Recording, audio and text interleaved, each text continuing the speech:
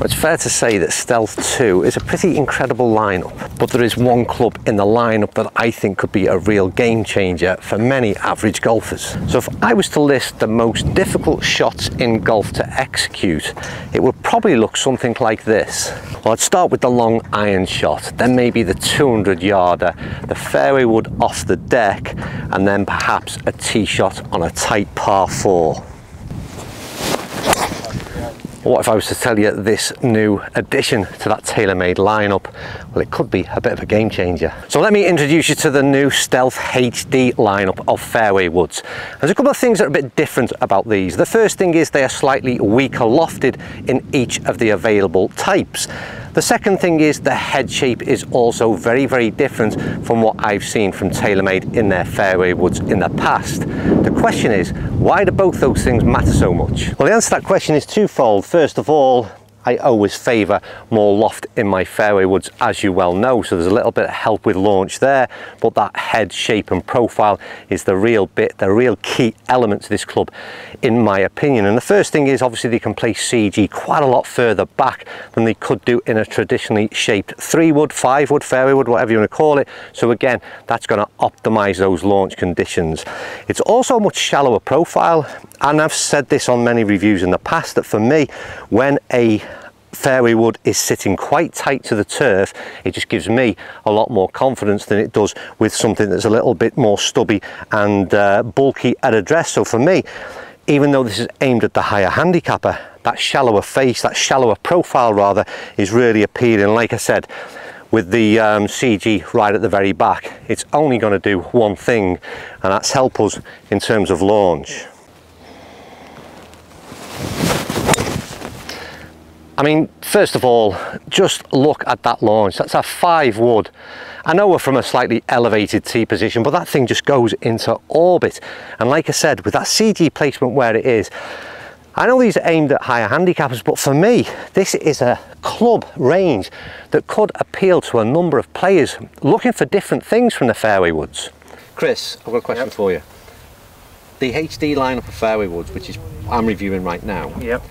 I think it's fair to say they're probably aimed at kind of high handicapper. Yep. Certainly not yourself anyway. Yep. But over the last few days I've seen you playing a few of them and you've given them absolute ripping on. What's your thoughts on them from a better player's perspective then? I mean, I think again it's a lot of times people think it has to be for higher handicappers, but for me, ridiculously easy to launch. Again, off-centered hits, much easier to hit. Again, I feel like I'm not losing much distance as well, so it doesn't really matter. And what do you think about that flatter profile compared to what would you normally play like in your 3-wood? Yeah, I like that. Very similar to the Ping 3-wood. So again, a little bit lower profile, sits nicely behind the ball, and for me just gives me that bit more confidence over it. Yeah. So really, I mean, I've said earlier, I think these could appeal to a wide range of players, far more than they're probably aimed at in terms of TaylorMade's marketing. Yes, definitely. That's just my shot shape again, just left to right. This is a 3-wood, which is the most interesting thing. It's also got an incredible ball flight for a 3-wood, and again, something that I'm not expecting to see from 16 degrees worth of loft. The other interesting fact is, it's got a fair old way. I mean, again, what I can't believe, to be quite honest with you, is that's a 3-wood. And the way these things launch, again, I suppose, you know, slightly elevated position again, so yeah, that ball seems to be going into orbit, but still, you want, this is tight round here. Probably got a little bit more room on this hole, to be fair, but that's bang centre in the fairway. I'm never really reaching for a club that I've got ultra confidence in terms of a fairway wood, and not as much as this anyway. And a 3-wood for me has become very much redundant in my bag.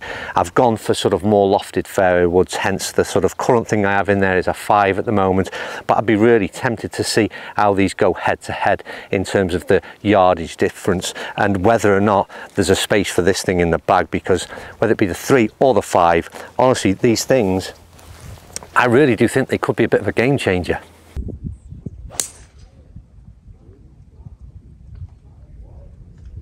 Do you know what, leaked out a little bit down the right, the camera's brought that back into the edge of the fairway. So again, look, these are not going to make everybody all of a sudden become miracle workers in terms of fairway woods, but I said, what are the most difficult shots to play?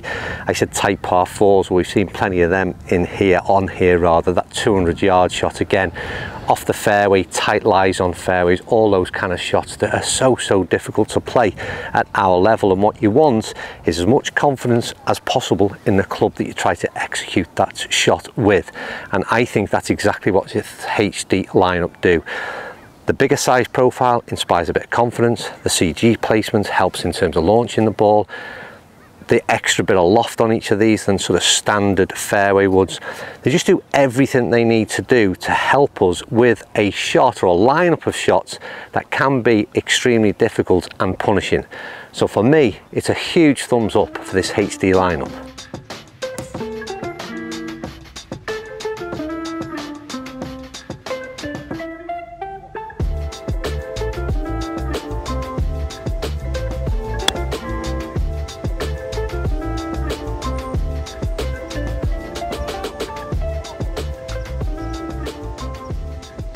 One final message really, I suppose, on these fairway woods is make sure you get custom fit and make sure you try them, because for me they don't do anything like what I would expect them to do in terms of 16-degree loft in the 3 wood.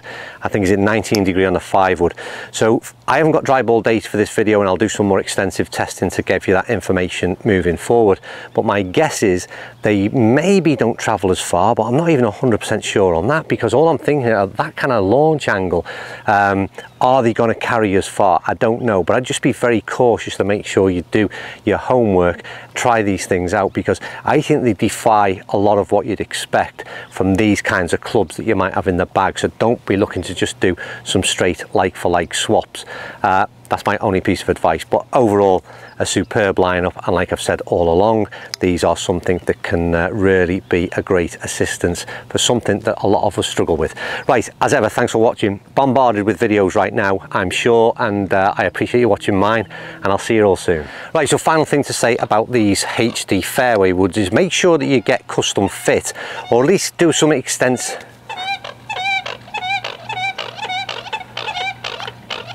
Well, he's having a go at me, but he's not happy, that bird. Right, quiet.